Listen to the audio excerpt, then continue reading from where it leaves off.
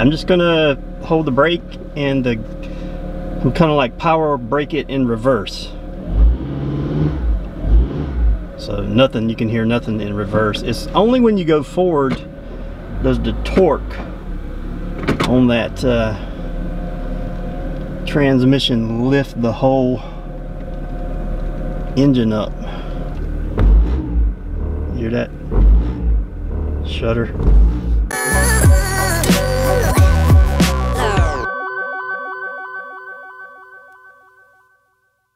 Alright, welcome back, party people. Today we're working on a 2002 Acura RSX. It's the base model and it has been making an odd noise when H Moni drives it. And so I was able to get in it and reproduce the noise, and I'll show you what that sounds like and looks like.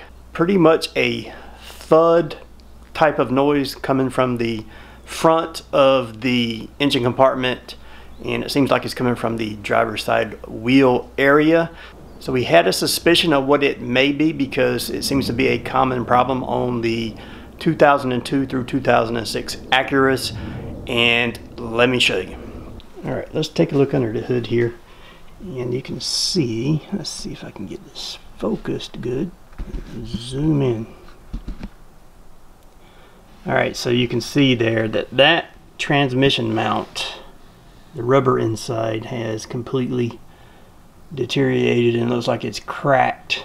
Alright, so that is referred to as the left transmission mount. So as always, I have my service manual out, and you can see here for the automatic transmission 2002 through 2003, we're looking at this particular mount right here. So that rubber bushing in there has been completely destroyed. I'll show you the engine mount on the right side, and we'll go up under and show you the engine mounts for the rear and the front. We'll just go through and make sure all of those look good. We were on the driver's side, so if you come to the passenger side here, here's your other mount here on top. Get some light in here today. So there's your other mount. You can see the rubber bushing right there in the center, and it connects to the engine, and that is called the side right engine mount. Alright, so I just have the car pulled up on these ramps here, and then also I have some jack stands under there just as a secondary precaution, and I do have the wheels chalked as well. Alright, so what you're going to want to do is go up under the car and find the subframe cross member, this round bar here. Look right in the center of it and just kind of follow that up. The rubber bushing and the mounting bracket right there in focus, and just kind of inspect that bushing, make sure it looks okay, and this one does. Let's see. Yep, that one looks fine.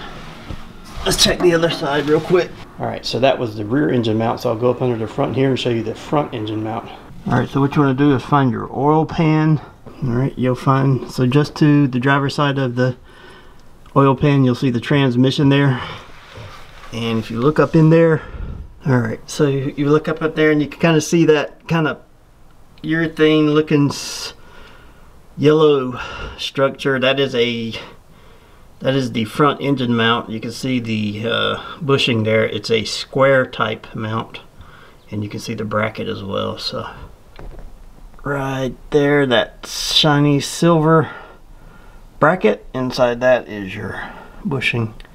That is the front engine mount. So that one looks okay too. So that was the four mounts. So you have a driver's side or left transmission mount, you have a passenger side or right engine mount, and then you have a front engine mount and a rear engine mount.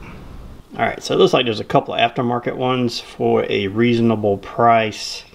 If you're a parts geek type of guy, make sure you get the one for your particular transmission. This is an automatic transmission. And then also, I believe, let's see if I have the OEM part. So this is what the OEM part looks like. You can see the price there. There's a big difference in price. This is what the OEM part is, number 7 on this little diagram here. You can see it there. And the part number for that looks like it's 50805 S7C-013, and it's called the rubber assembly transmission mounting. Alrighty folks, we're back. We've got a new part and we're going to try to put it in the car today. Got a piece of wood to help support the transmission and the engine while we remove the old engine or transmission mount and replace it with the new one.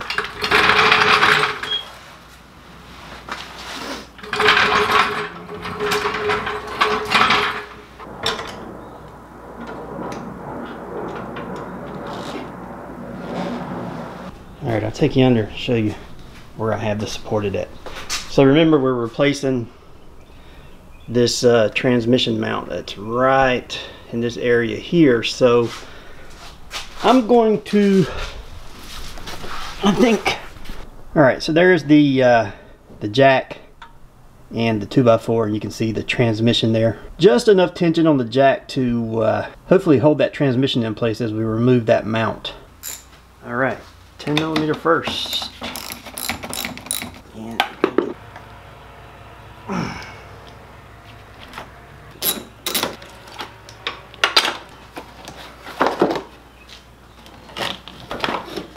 alright, there's our battery. By the way, I'm also replacing the battery while I'm in here, so go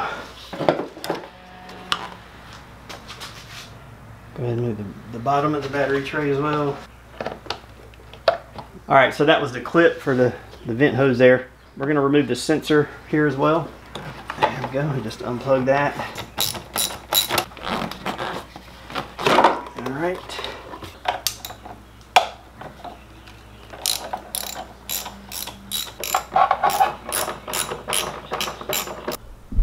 See the little shiny sucker? It had a little rubber stopper on top.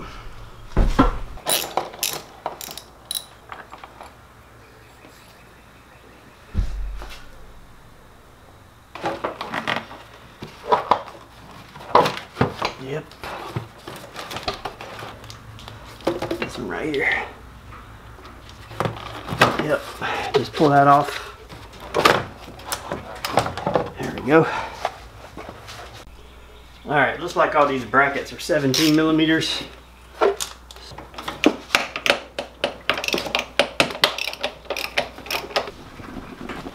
That one loose. There we go. You need light? Yes,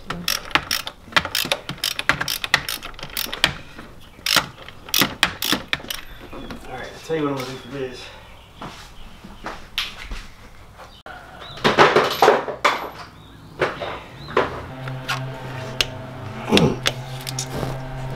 There we go. Doesn't seem to be too binded up. Let's see if we can get this one. Here we go.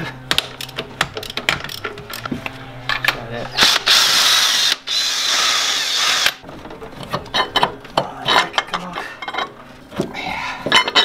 There we go. There's a bracket. We want to keep that. We're not changing that out. It's fine. It's not broken. This side's easy to get to. This side over here, though, is going to probably have to use a smaller socket or a wrench.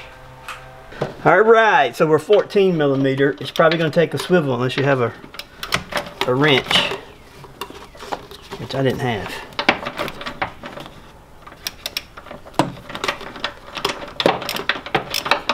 There's one loosened.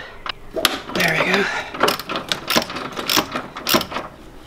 And then we got, let's see, up here.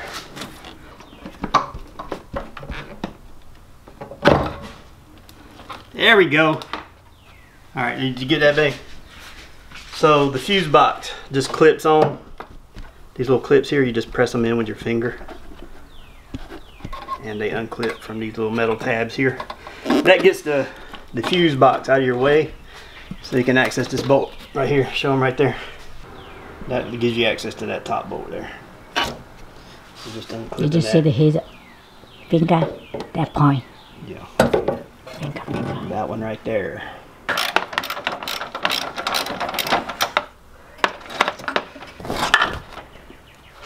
There's our engine mount. You can see it's busted up.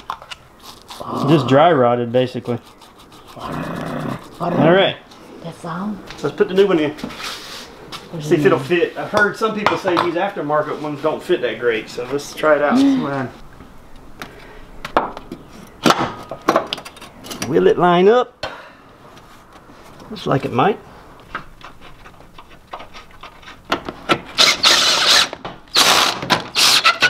You're probably not going to be able to see this too good, but...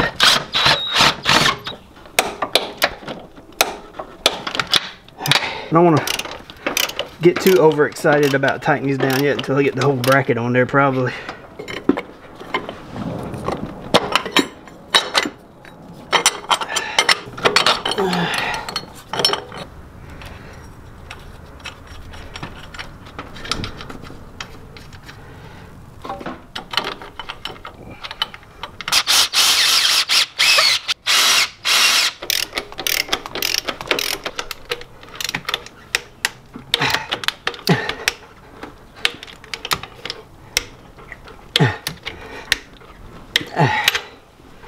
Alright, now let's torque this one.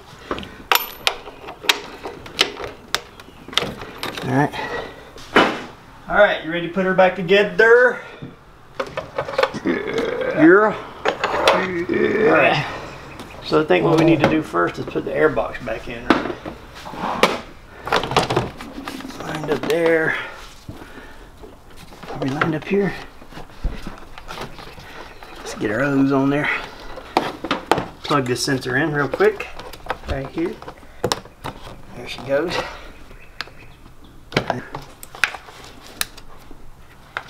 It's kind of a pain to get to. So I just got my magnet on top of it. I'm just spinning the nut on top of it. That way you don't lose the nut. So it's started now.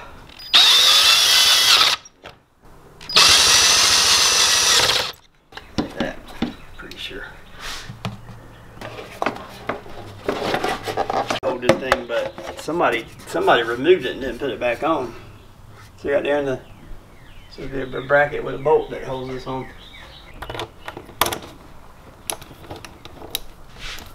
A little hold of that. Yeah, so it's just like this.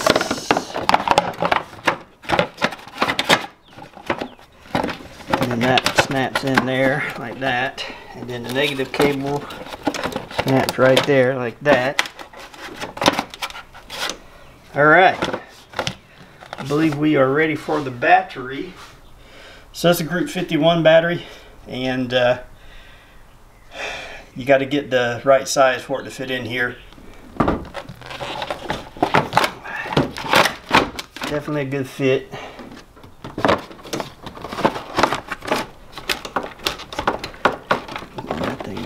Believe that should be the one.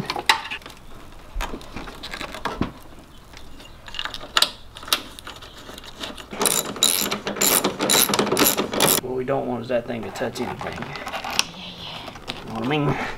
There we go. Got back on, which is broken, but hey.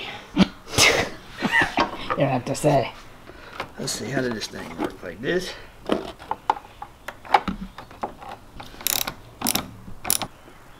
There's our new engine mount. Right there? Yep. Alright, what did we miss? Did we miss anything? Let's put this back on here. Yeah, there we go. Nice and neat. There you go. Good job. Hopefully. Hopefully, we'll see. Oh, whoa.